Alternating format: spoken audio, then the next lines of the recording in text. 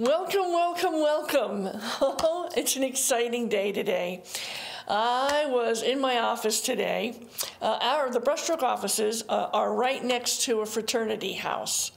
My office faces the front road, but it also has a side window on the end of the building that is open to the parking lot, and I can see right next door to the frat house. And today, as I was in my office, after the Easter break, some of the guys came back, and I was watching one young man with his dad, and they were unloading laundry basket of clothes, because that's what you do at break. You take your clothes home and have mom wash them. Been there, done that. And I wasn't really mindful of them. I wasn't staring at them or gawking. I was just could see them out of my peripheral vision.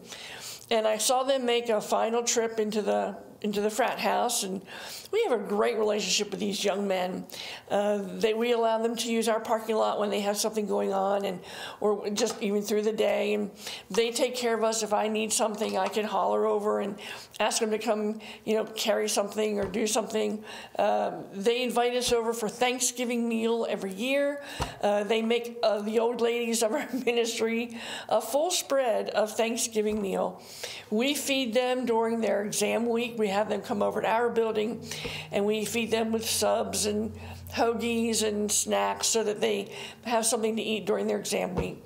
Anyway, I was watching this one young man, and he went to hug his dad, and I didn't time it, but the hug was so long. They just stood there in the middle of my parking lot, just hugging one another. They weren't, crying or tearing up or anything. The dad was facing me, so I could see his face, and he just had a grin on his face. But it was a very long embrace, longer than normally you would see a young man and his father, do publicly anywhere. And it just got me thinking. It just kind of went through my spirit. In fact, I said out loud, what a sweet moment that was to see that. But I wonder if that's how we don't treat Jesus sometimes. We don't want to hug him publicly.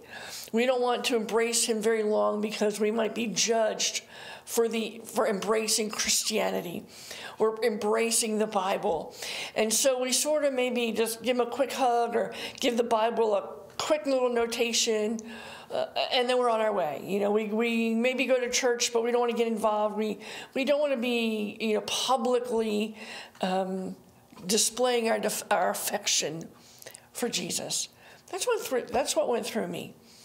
And so I'm just here to encourage you, be like that young man and his dad. They were unashamed of the love they have for one another. And this lingering embrace is something that I will keep in me for a very long time. And I just want to be encouraging to you. It's okay for public displays of affection toward your Savior, toward your Lord, toward other believers, toward church and the Bible and the things of God. So often we get ridiculed, and so we shy back from them.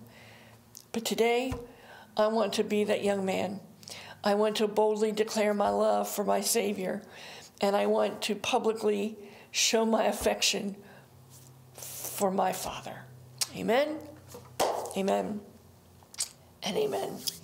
Well, we have just come through this great Easter celebration, the Resurrection Sunday of our Lord. We're a couple weeks out from it now. But the power and the effects still linger. If you heard my show last week, what good is resurrection power? It is still good today. If you've not seen that show, you can find every TV show on our website, brushstrokeministries.com.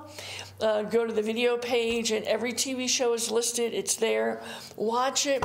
You can find us on YouTube channel. We're on a YouTube channel. Just type in Jenny Pfister or One Brushstroke at a Time, and all the TV shows will pop up. Well, I have a message again this week, a little bit different, well, a lot different, called Unchained Melody. That song is a really popular song, Oh My Love. That one, right? Okay, Unchained Melody, done by the Righteous Brothers. I looked it up. So it was a 1955 song written by couple of guys, and the music was from a little-known movie, a prison film from 1955 called Unchained, hence the song title. The Righteous Brothers made it famous, but again, looking up the facts, there are over 1,500 recordings of Unchained melody, been made by over 670 artists in multiple languages. Unchained melody, like there's a melody about being unchained or chained. And I heard this song, and it clicked off in me that I don't always feel unchained. I often, not so much now, but through my years, have often felt fettered or chained or bound. And I'm not alone. I have friends that are still suffering with things that have bound them from something in their past. I hear it all the time in ministry that they feel chained to something. You know, I never thought I would know what it would be to be enslaved to anything, but we are slaves to a lot of things in our lives. We're slaves to being well-liked. We are slaves to temptation. Some of us are slaves to being someone that we're not. We've put on this air of something, and we're chained to that thing now. Many are chained to alcohol. Many are slaves to drugs. Many are slaves to certain foods, you know, where they're sugar addicts or carbohydrate addicts. They're enslaved to fame. They're enslaved to making money, and they're chained to it. And this is not why Jesus came. He didn't come for us to still be in bondages to things. He came that we might be free. Now, many of us, you know, we're chained to something, and just as we're ready to taste the sweet freedom of being unfettered to that thing, something happens, and we become chained right back to it, and it sort of slips out of our hands. Well, what is freedom in Christ? When we just celebrated Easter resurrection and we say Jesus has set us free, you know, we're no longer enslaved. Jesus has come and we're free. What does that mean to be free? What does that mean to be not enslaved to anything? Well, Romans chapter 8 verse 2 very clearly tells us this. For the law of the Spirit of life in Christ Jesus has made us free from the law of sin and death. What does that mean? I mean, seriously, what does that mean? Well, here's what that means. Though I still sin, it doesn't have power over me. In other words, Jesus has made me free from the power of sin, and I now have the power to say no to sin.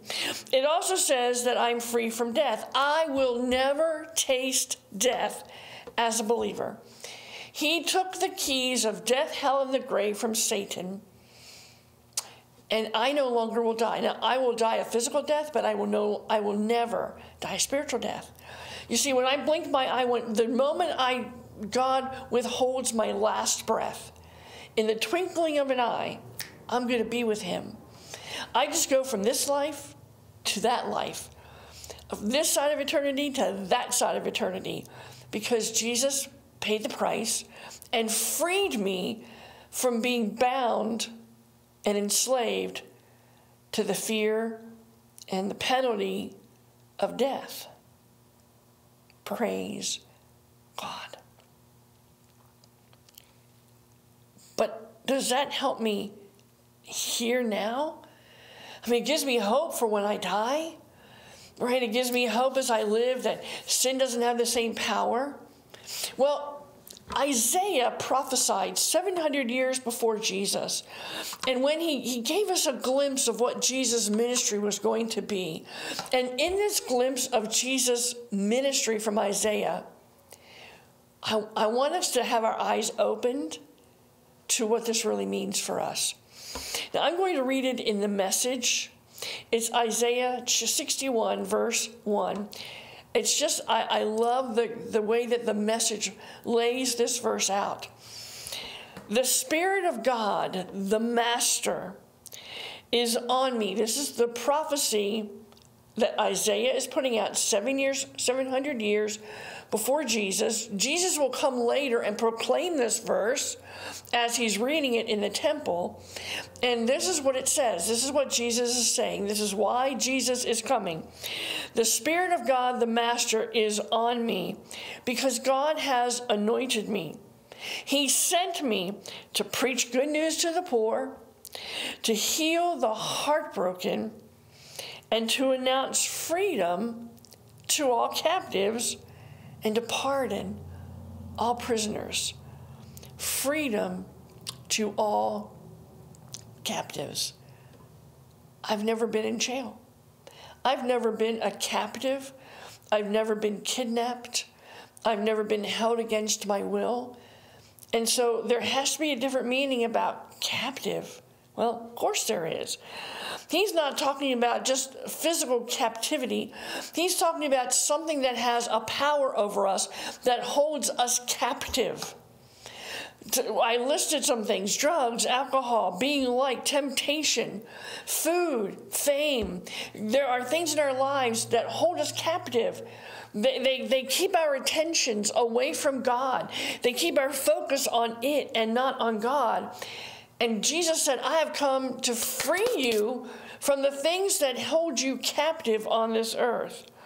When we trust him as Savior, those chains that keep us from a joy-filled, victorious life are broken. We have been liberated. We have been liberated from the lies that have programmed our minds to believe that we will never overcome whatever it is that's holding us captive and keeping us bound down. We'll begin to see things from God's point of view that we've never seen before. This is John chapter 8, verses 31 and 32. Then Jesus said to those Jews who believed him, that's a big word, who believed him, if you abide in my word, you are my disciples indeed, and you shall know the truth, and the truth shall make you free.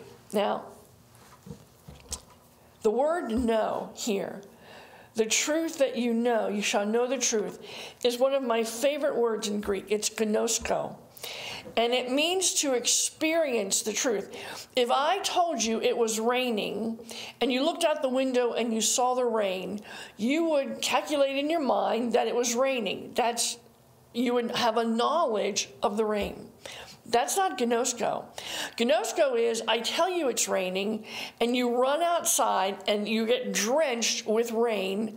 That's gnosko. You've experienced the rain, and then you know. You have an experiential knowledge of rain. This is this word. You shall experience the truth. And the truth that you've experienced is what sets you free. In other words, when you allow God to set you free from one thing, you've experienced the truth. And then that truth will help you experience another truth. I know people who are enslaved to a tongue. I mean, every word out of their mouth is a foul word. It's a cuss word. And they can't even speak a whole sentence without using something bleeping in the middle of it. But if they could be delivered from that and experience that deliverance, how much more will they experience other deliverances from things that hold them captive? You see, this is what Jesus is saying. He's not just okay, you're free, okay, you're free, okay, you're free Savior. He's a follow me, abide in my word. Be with me, believe in me, and you will experience things in your life that you can hardly believe you'll experience. That's what Jesus is saying. You see, true freedom isn't about, what country you live in or what activities you are or aren't allowed to participate in. True freedom comes from knowing that Jesus died to give you the power to be free. You don't have to be enslaved to anything on this earth. It comes from knowing the truth about ourselves and about Jesus. You see, Jesus just paid the price for our freedom. He came to earth to set you free. That's what was prophesied back in Isaiah. I've come to set the captives free. All my life, I was a captive to lying. I was the best liar. I was almost pathological about lying.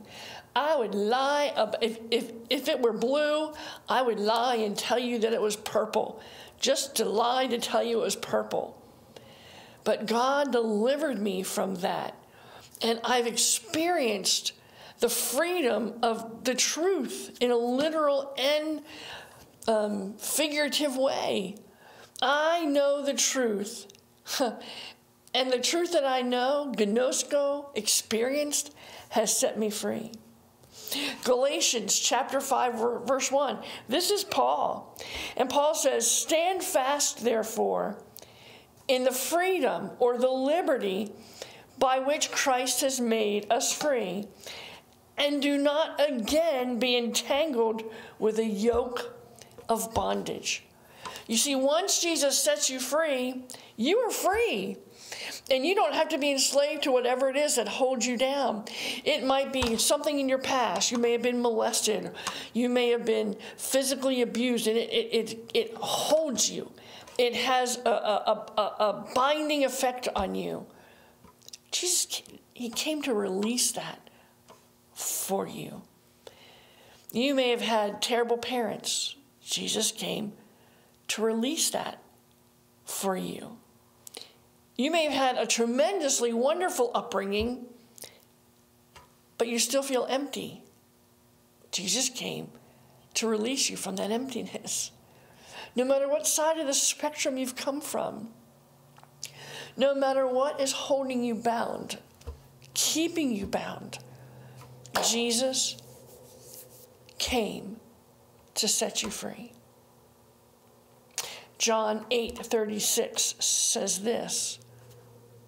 Therefore, love the word therefore in the Bible, because in the Bible, if there's a therefore, read right before the therefore, and that's almost as powerful as what comes after the therefore, because you have to ask yourself, what's the therefore there for? Here's what he said. Therefore, if the Son sets you free, you shall be free indeed. Now, the word free here means to liberate and to be unrestrained. Can you imagine what it would feel like to be unrestrained when it comes to something that has kept you enslaved, like drugs or alcohol or food, or your family, or your job, or something that's happened in your past, or fear of the future? Those things. I know people who won't move because they're so fearful of what their choice might become. Jesus came to release you from that. He came to set you free from fear. He came to set you free. And once you have been freed, you are free indeed.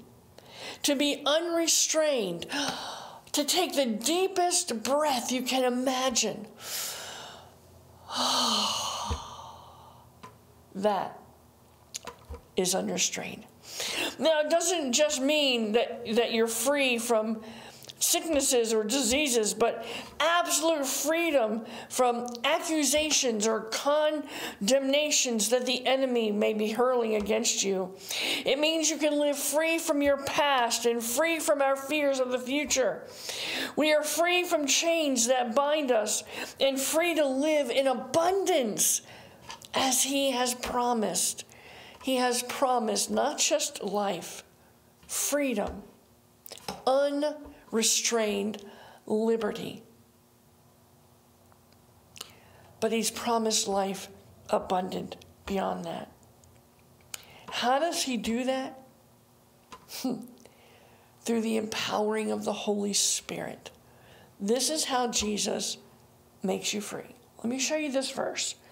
This is Paul again. This is 2 Corinthians chapter 3, verse 17. Now the Lord is the Spirit.